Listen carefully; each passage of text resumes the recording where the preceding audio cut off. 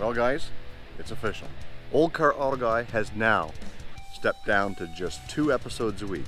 Starting August 1st, I'm only going to be doing 2 episodes a week on Tuesday and Saturday.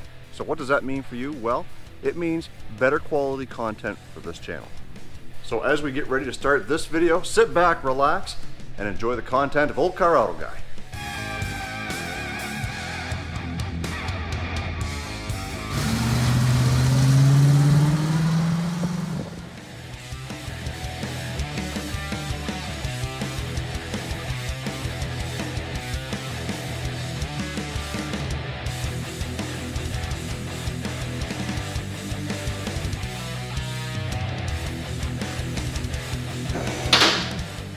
So we're just taking a look underneath Junior's car to find out what's going to be the easiest way to get the motor out, whether to drop the whole subframe and everything or to just take the engine and transmission out together. So let's take a look.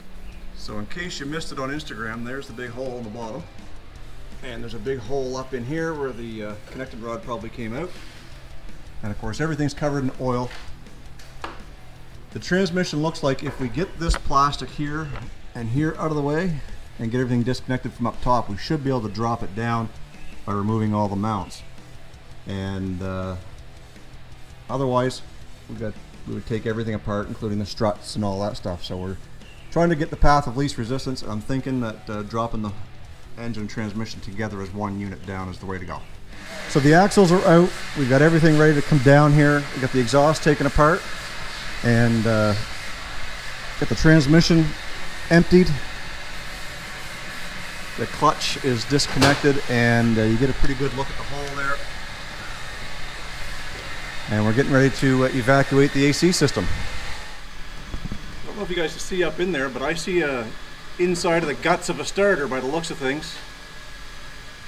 So basically it was here that the microphone again quit working based on what seems to be a loose connection into my GoPro.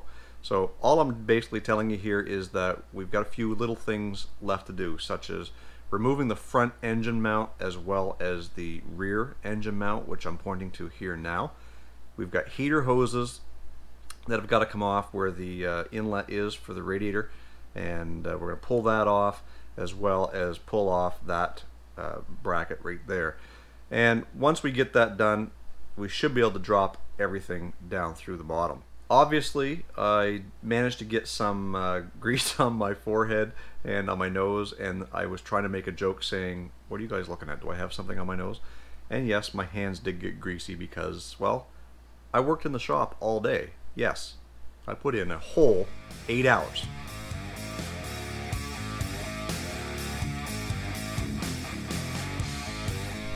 Well, now that we've got the engine and the transmission separated, we can get a pretty good look here at the destruction, and you can see right through to the other side.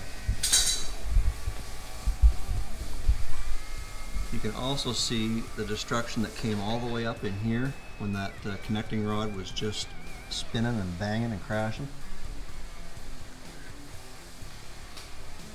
And there's the damage that took out the starter. So the starter sits right in here and that just pulled right through. And a couple of things that we're going to address, I guess, while we have this out is the engine oil cooler was leaking, and we were going to get that fixed, but the part was so expensive through the dealer, which was the only place we could get it. The other engine has one on it and it's not leaking. Also, we've got a new clutch on the way. We'll get a new clutch put into it, as well as the, whatever you call that, the slave cylinder or release bearing or whatever you want to call it. And then we'll be able to take off anything that we need off of this engine here that this one might be missing, and get things put back together. So we will do a teardown video on this one and get things all taken apart from the inside and see what's left in there. And there's what's left of the starter.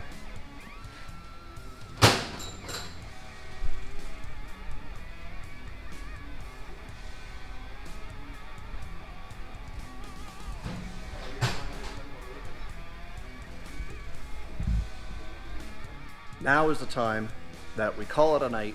We've been sweating like pigs here in this heat and humidity. So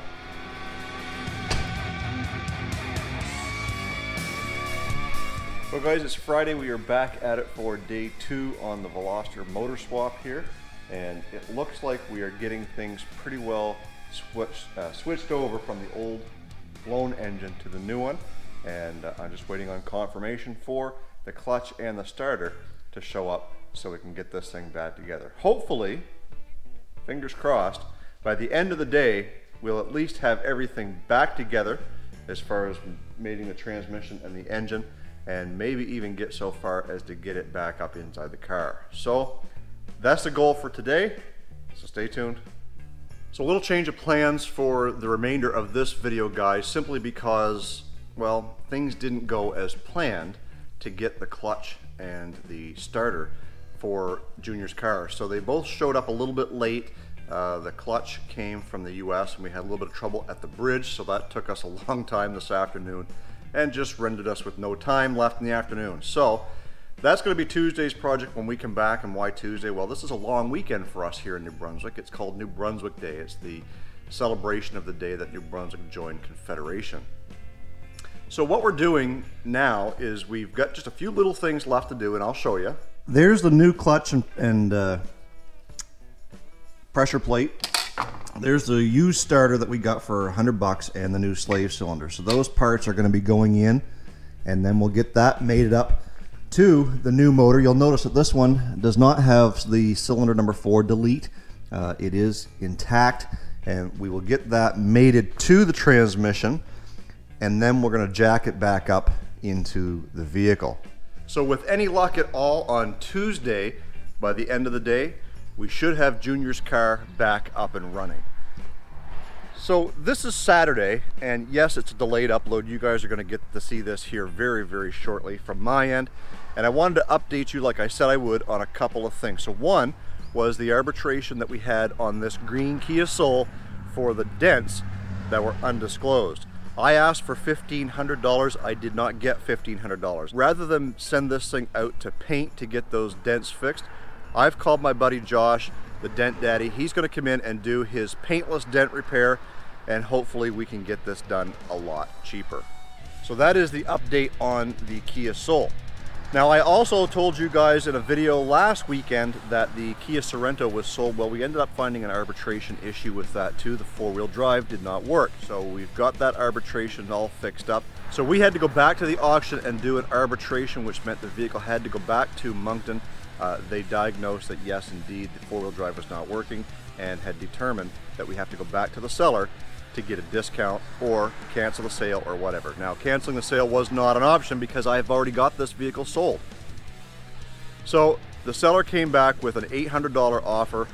The auction came back with returning the buying fees back to me, and therefore I was able to afford to put the new unit in this. So the reason why I'm here on a Saturday on a long weekend when we're normally closed is because these customers want to pick up their vehicle.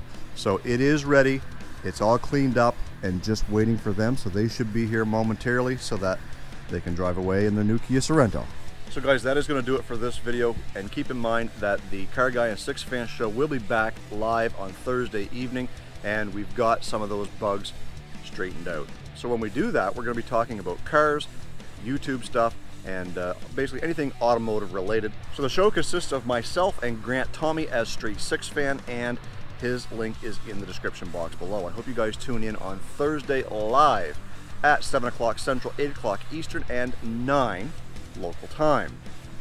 Also, thank you so much, guys, for sending me your license plates. We are getting closer and closer to getting Project Wall Art done and getting that piece mounted up on the wall. If you don't know what that project is, you go back through my playlist, you'll see exactly what we're doing. Guys, as always, stay focused on the windshield, not the rear view mirror. I love you guys. God bless. Let's do it again real soon.